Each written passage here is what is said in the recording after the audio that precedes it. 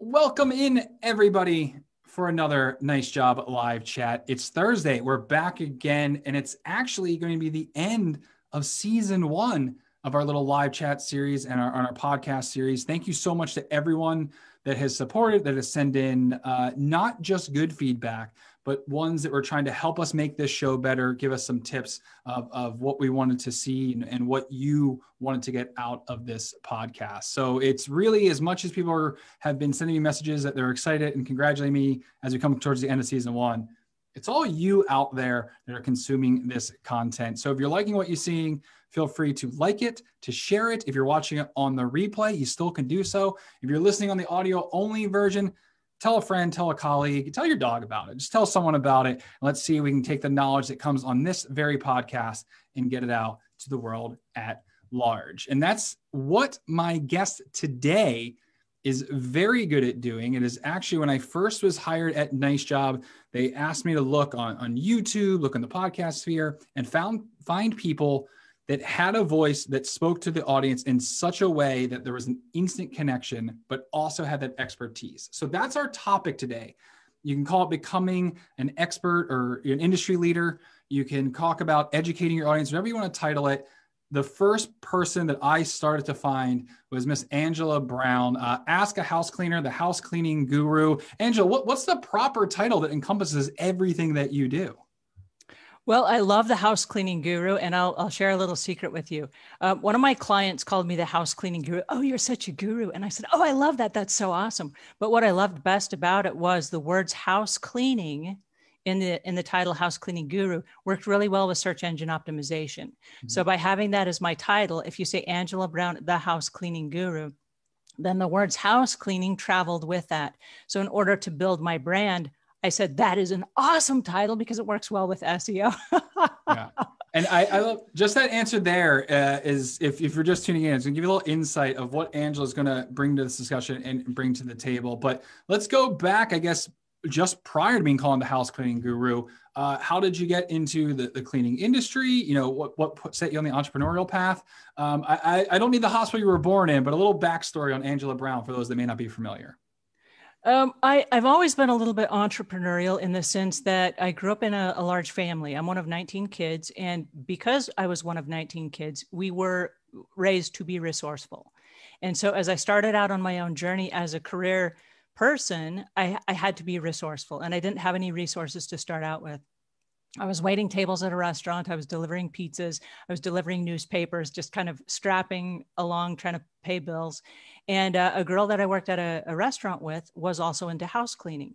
And she tricked me into starting a house cleaning business with her. It lasted all of one day when I realized that our values were different.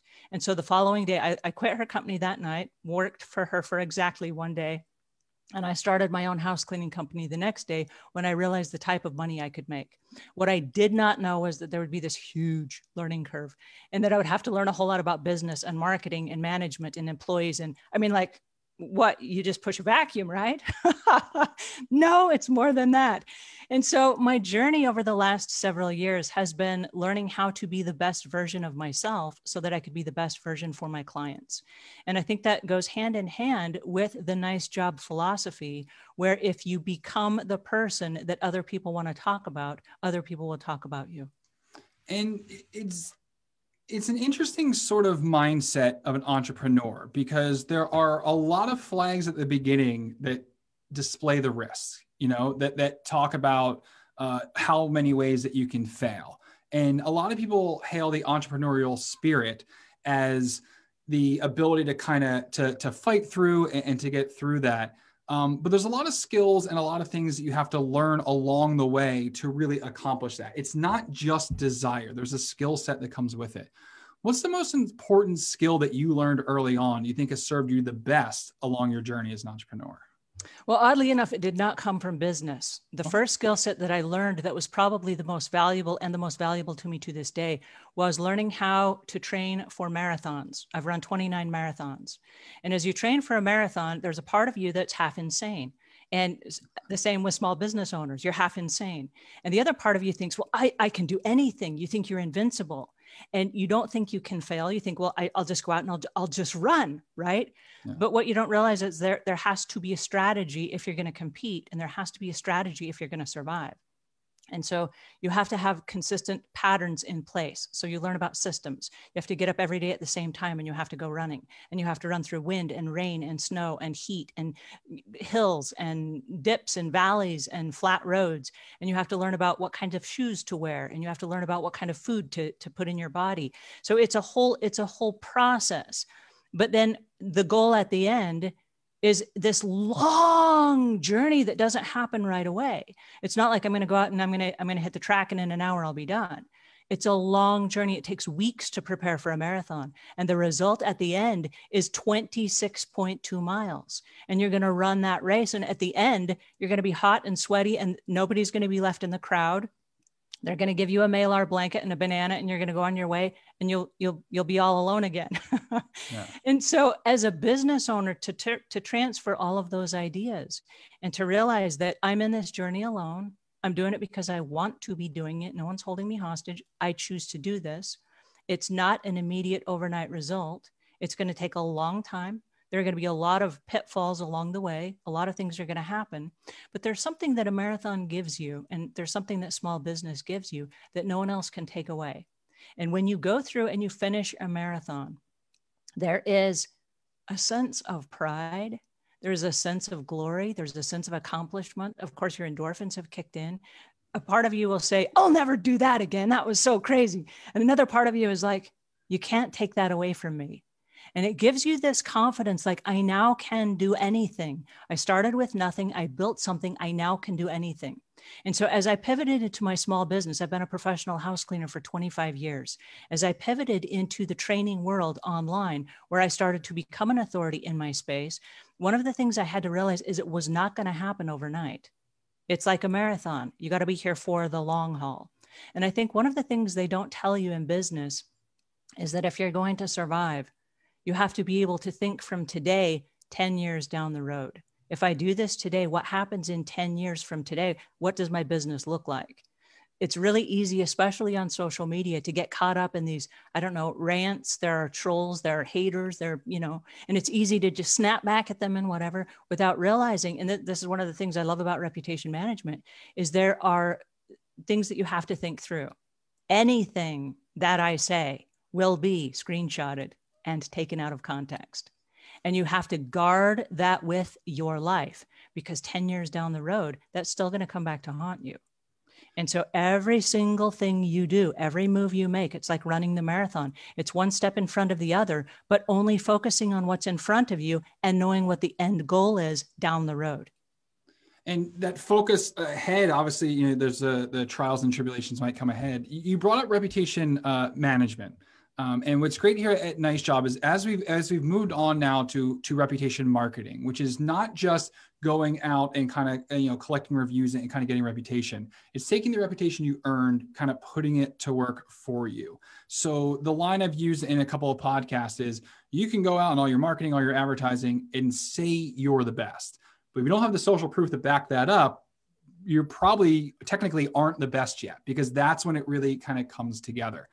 And I think the building block of building a reputation as someone that can be top rated comes from positioning yourself as an expert.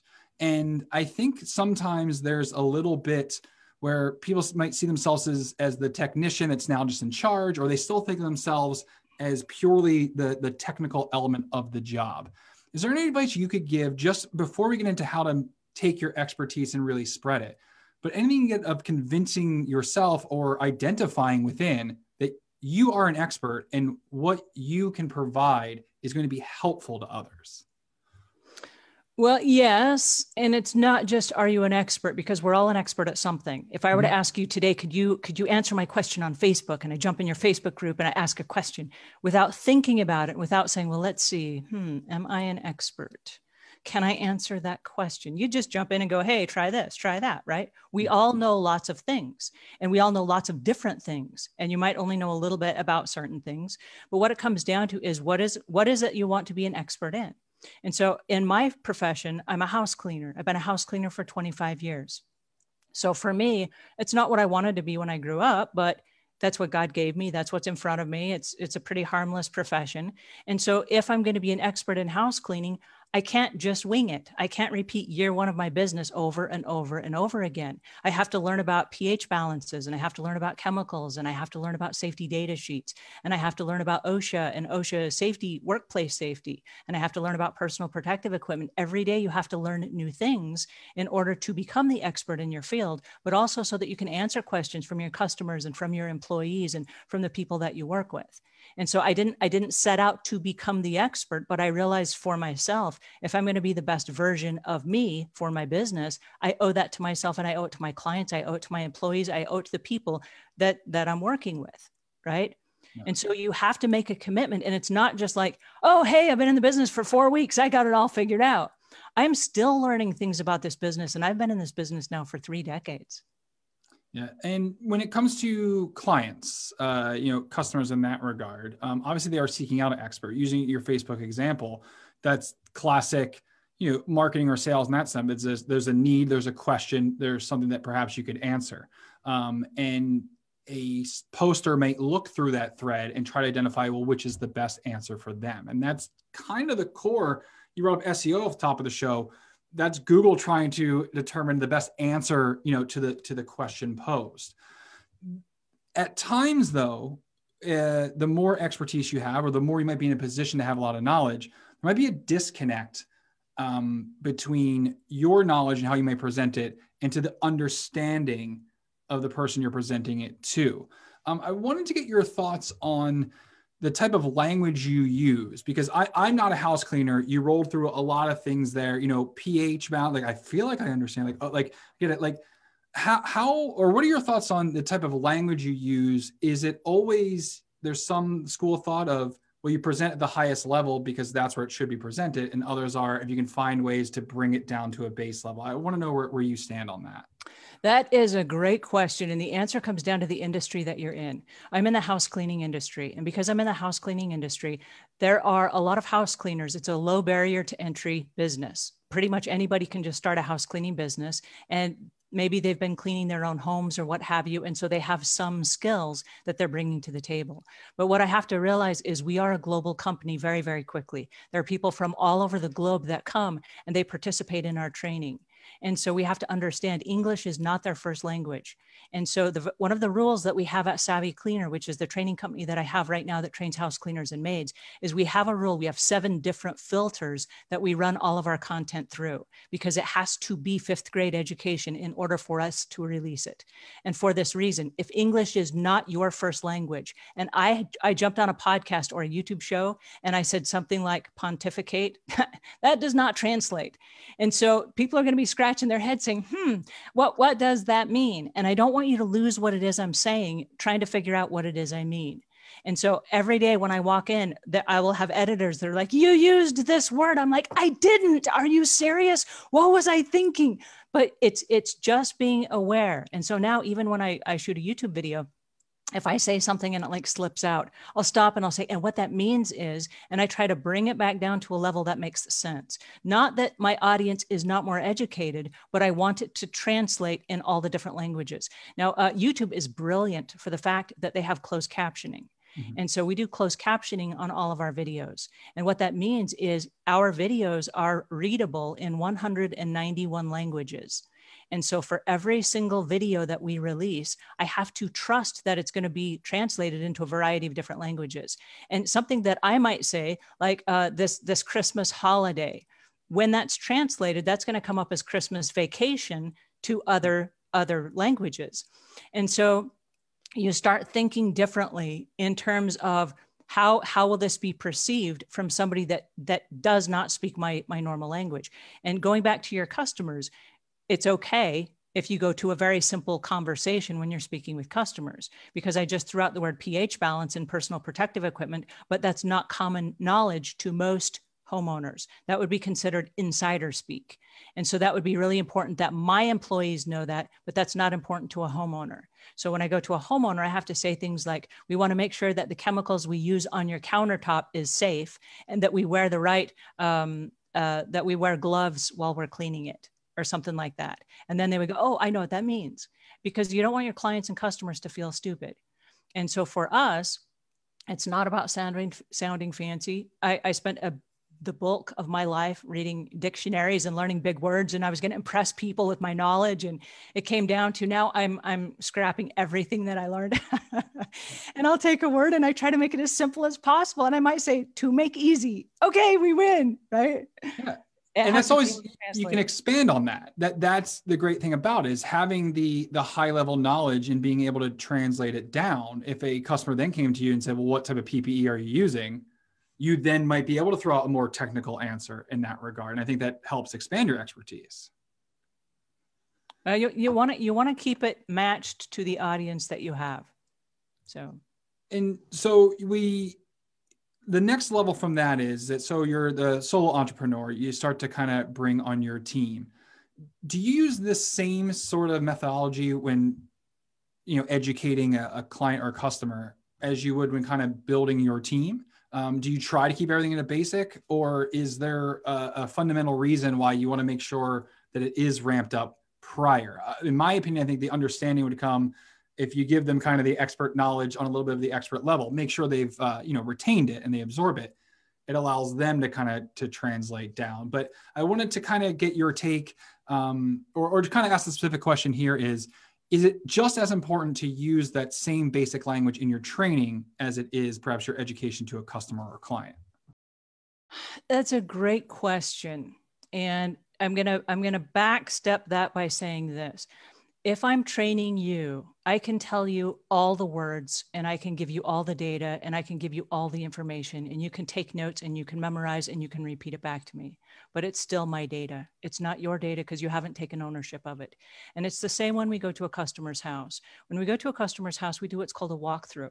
We walk through the house with the customer. We look at their priorities. The reason we are there is to assess the job and to find out in our minds, is this a job I want? Number one. Number two, is this something that I'm capable of doing? Is my company capable of doing the type of cleaning that they need? And if I come in and I say, well, we do this, this, this, this, and this, that is my data. Now, people will always argue with your data, but they will not argue with their own, right? We all want to be right in our own heads. So my job in coming into your home to do a walkthrough is to find out what is your data, not what is my data. I know what my data is. I don't know what your data is. Now, if I just give you my data, I have this package, and this package. You can argue with it and say, oh, the price is too high.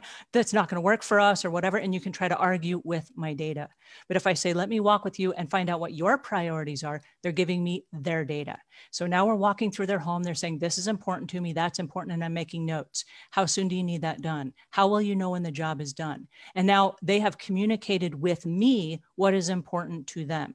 All I have to do at the end is I have to wrap that up in a way that makes them comfortable that, yes, I am in fact capable of delivering on their requests. And if I can't deliver on their requests, I have to either sell them a different package.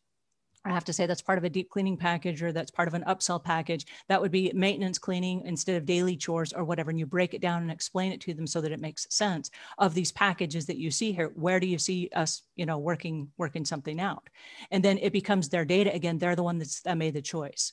And so if I'm the one making the choice and I'm giving the price and I'm sending the proposal, that's my data. And it's very hard to sell when I'm pushing something on them.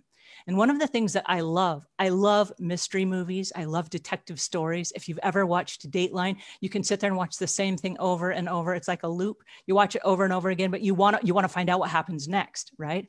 People love discovering things.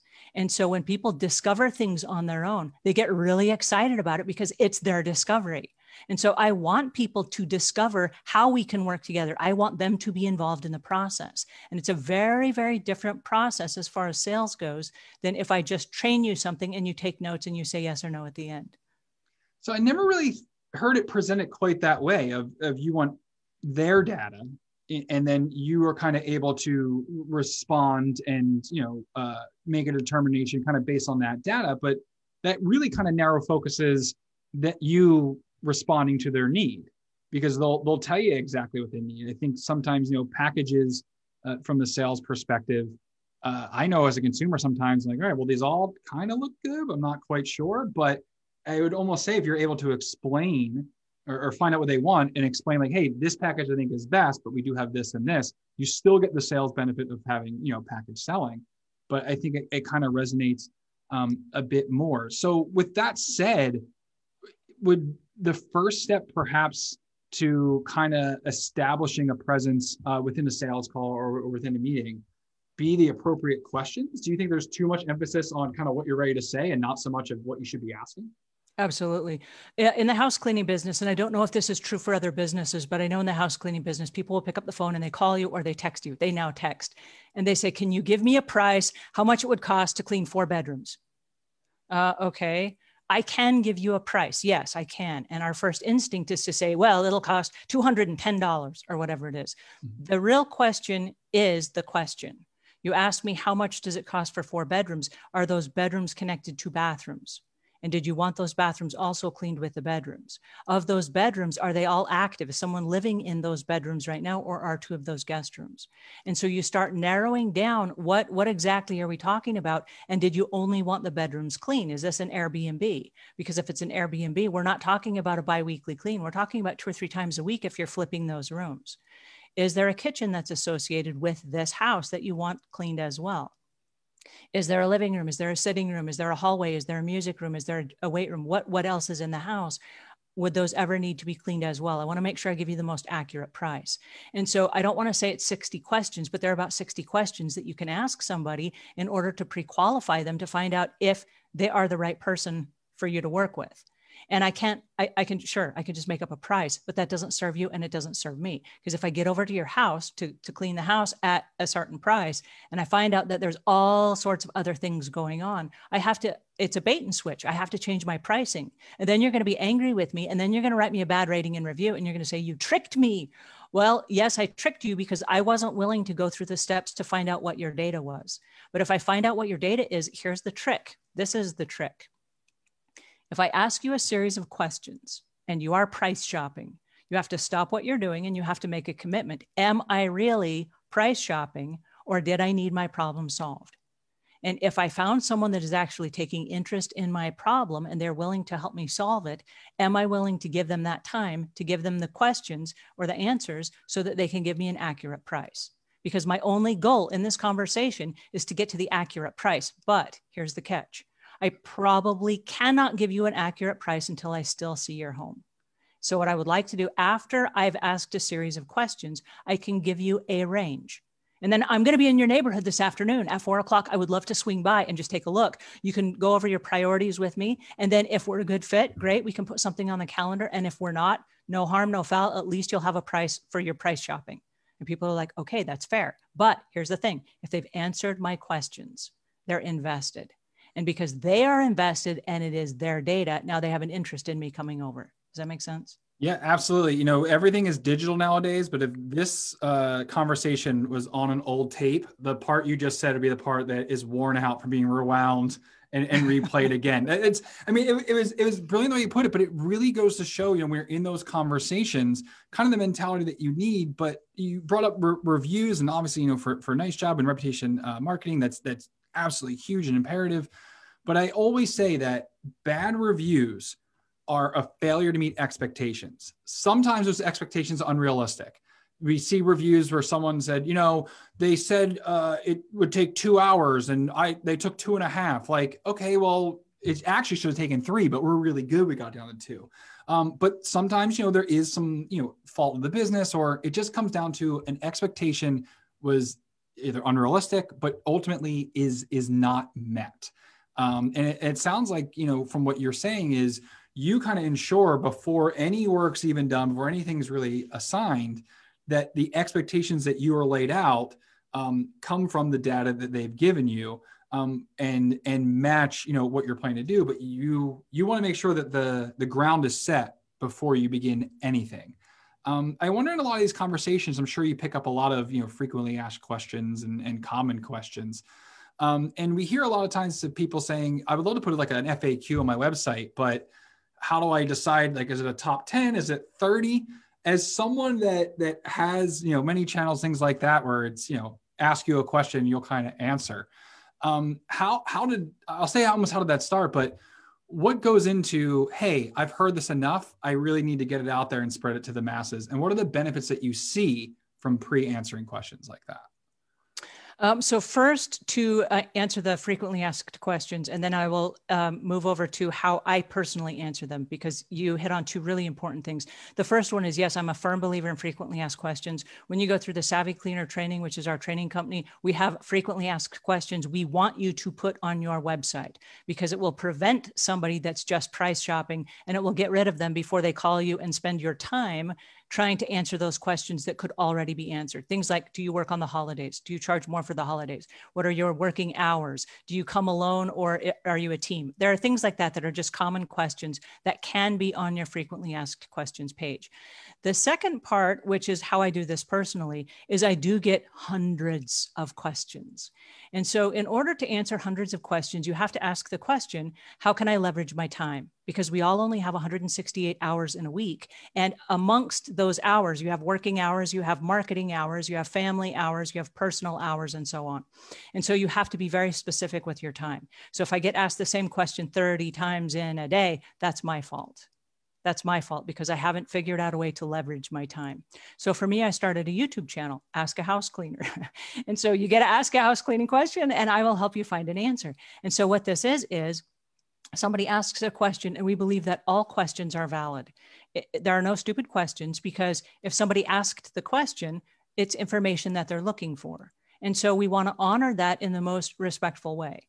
And so by answering a question on camera, it's a little bit different than if I just text it out in an email, because with email, you don't hear my voice, you don't see my face. Maybe sometimes I can, have a big gesture and then you're like, oh, she meant something big or whatever. I can explain it a little bit better. And then if you missed something, you can go back and rewind it again and again. So with the YouTube questions, it came as a result of people asking lots of the same questions. So like a frequently asked questions page, we have a database now of over 1,000 videos we've created. And so when someone asks a question, we can say, oh, that was episode 582. And so we can just add the link in there and that answers their question, and they can watch a video on that specific topic. And then if they have more questions, they can come back. So the goal is not to make people feel stupid, but to serve them in a way that doesn't require you to answer the same question 20 or 30 times a day, because nobody has that kind of time. They just don't.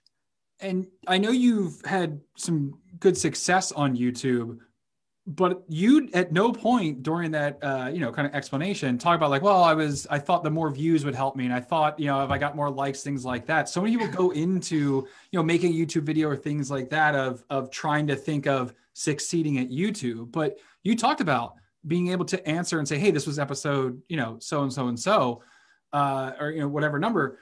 It probably worked the same with social media channels. So if you're doing something like on a job, being able to show something off, answer a frequently asked question at that point, I'm sure you absolutely could use that in a future discussion of saying like, oh, well, I actually cleaned a similar floor like this, or dealt with a particular window, and things of that nature. I think that database would be helpful, but how do you, what is the organizational this is the question I really wanted to ask you when I first looking in, like I said, when I first at NiceJob and kind of came across you is what type of system goes into organizing all the information that you are putting out there on YouTube? I love that question. Organization is the key. So for me, I'm not techno savvy. See, I can't even say the word. I'm not techno savvy at all. I was a house cleaner. I push a vacuum. I wipe counters down. To try to move into YouTube space was completely foreign to me.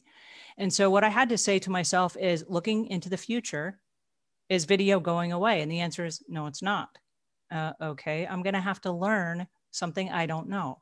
And so for me, it was, let's dive into this. Let's figure it out. It's going to be super clunky. It's going to be bad. It's going to look awful. I was wearing braces on my teeth, whatever, but let's go ahead and figure it out, because by the time I figure it out, then I will be caught up with society and society will still be doing videos. But if I don't figure this out, I'm going to get left behind. And so for me, it was literally figuring out, what does that look like for me? And what it looked like for me is, I want to leverage my time. I don't want to keep recreating things over and over and over again. And now you're expected to be on social media and you're expected to be on this channel and that channel and blogs and How do you do it all? I don't know. And so what I decided for me, I'm one person. When I started out, I was one person. I didn't have a team. It was me. I have no techno skills.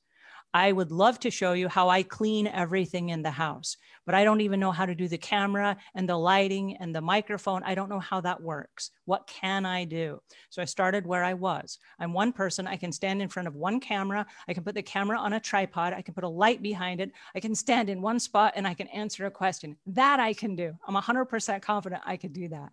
So that's where I started. And I started with the backdrop that's behind me. It's a trade show fabric display that stays behind me because I wasn't even smart enough to do green screen. Take what you know and make it work. You don't have to know all the secrets. Just take what you know and make it work. As the show got better, then I started monetizing the show and I started bringing in sponsors and I started adding in B-roll and I started adding in licensed stock photography and other ways to help illustrate my points. But you have to start where you are. So for me, what is that? Is it a podcast or is that a YouTube show? And I said, it's both. It's both because there are people that walk their dogs. There are people that are driving in their car. There are house cleaners that are going to a job that could listen to a 5 to 8 minute show on the way that they're not going to watch a YouTube show. Okay. So there are different things. How do I do that? So how I do that, I wear a little microphone on my lapel. That is my podcast. I stand in front of a camera. That is my YouTube show. I record them at the same time. Then I edit the audio and that becomes the podcast. Then we snap it together and that becomes the YouTube show. Once we take the YouTube show, we send that to Rev and they do all of our transcriptions for us. And that is word by word what the show is about. We take that and those become the closed captions for the YouTube show. So it can now be translated into 191 languages. Then once we have that transcription, oh, wait a second, we could edit that into a blog. So as we're adding in the B-roll for the video, what we do is we shrink all of the images to 35%. That goes in a file with a transcription and that goes to the blog editor who turns that into a blog. So every day we create 3 original pieces of content. It's the same content, but it is the YouTube show, the podcast, and the blog. So people that want to read and skim through it, they have that. People that want to listen while they're driving, they have that. People that want to watch the YouTube show, they have that. One of the things that's really interesting that I found, and this is going to break your heart, because you have an awesome podcast, but people consume content differently as a podcast than they do as a YouTube show. So as a podcast, we've been doing this every single day for almost 3 years. And we have like 250 reviews on iTunes. Woo! But on YouTube, we've got 90,000 subscribers. And so people consume information differently. If they're out walking their dog, they're not going to leave you a rating and review. They're not going to engage with your content. They heard it. They love it. They love you. You're amazing. You changed their life and you will never know that. Okay. And you have to be okay with that. People are driving in their car. They're, watching for other cars and drivers and accidents and pedestrians and deer. They're not going to stop and write you a rating and review while they're in their car. It will never happen. And so you'll think, oh, well, should I still do the podcast? Yes, you should. Podcasts are bigger than they've ever been. And it gives you amazing SEO. And so, yes, you should still do it, but leverage the time so that you have both the podcast and the YouTube show. Okay, so when we're done with that, then what? Well, then you can repurpose different pieces of that for your social media. And so there are ways that you can utilize the information over and over again. But for me, it was a huge learning curve because to do that, as you know, it takes a lot of time. Nobody that's ever not created a show, they have no idea how long a podcast and a YouTube show and a blog take. They have no idea. Yeah. And life already was full. I didn't have like extra hours in a day to figure this out. But I said, if I do this every single day, it's like training for the marathon. You do it every single day, every single day, every single day. It becomes part of your life. You start shifting around other activities until you have that, because that is your goal. And there has to be a reason why you're doing it. For me, it was the quickest, fastest way to get where I wanted to go in a brand new marketplace where I'd never been online. I'd never marketed my services online. Nobody had ever heard of me outside of my world where we worked off of referral only. Why do I need social media? Well, because the rest of the world is on social media. The rest of the world is online. And so if you're going to play in the online space, you have to be known online. You have to take those steps. And so if you're going to show up to the race, you got to have the right shoes, you got to have the right outfit, you got to have the right training, and you got to be in the race. And so it comes down to what are you willing to do? And in order to answer that question, you also have to know what you're not willing to do. And so every day I get pitched probably 30 to 100 things that are products, sponsorships, things like that people want me to help them represent. And I have to look at it really quickly, and I have to make hard, fast decisions and say, that's not in alignment with our brand. And so thank you. I wish you well, not for us. And I have to say no way, way, way more than I say yes. And so you have to be willing to know what you don't do as well. And the very beginning of that, there's the old phrase like content is king. And so many people think that it's how many pieces of content, but the true essence of that is what is in that content. And you talked about it. You start off, it's a tripod, it's a light, it goes in it. It's grown, as it evolved and it became all this. But if you weren't answering questions in a way that passed along knowledge, was easily to digest, things like that, then it wouldn't become king. It would just be nothing out there. So I think that's a great message to don't worry about, the barriers to start, because once you start, you can improve, you can get better, and you can turn it into, and the system that you kind of have there, perhaps someone that's not something that they're ready to kind of take on. But we go back a couple of questions ago of there's content that you've created that can help on the sales level, on the training level, on the brand level, so much. And that's where the content is king comes in, but the content actually has to resonate and absolutely has to connect. Can I add one thing to that? Just real briefly, you have to also be willing to do what you're able to do. So if you have a family and you have other responsibilities, you might only be able to do a very limited amount of content. And so for me, I've seen people that have hour-long podcasts and I'm like, go, that's awesome. But for me, instead of having an hour-long content every day, I decided I could take that 1 hour and I could break it up into 7 8-minute segments. It's the same hour, but that gives me 7 different chances for search engine optimization.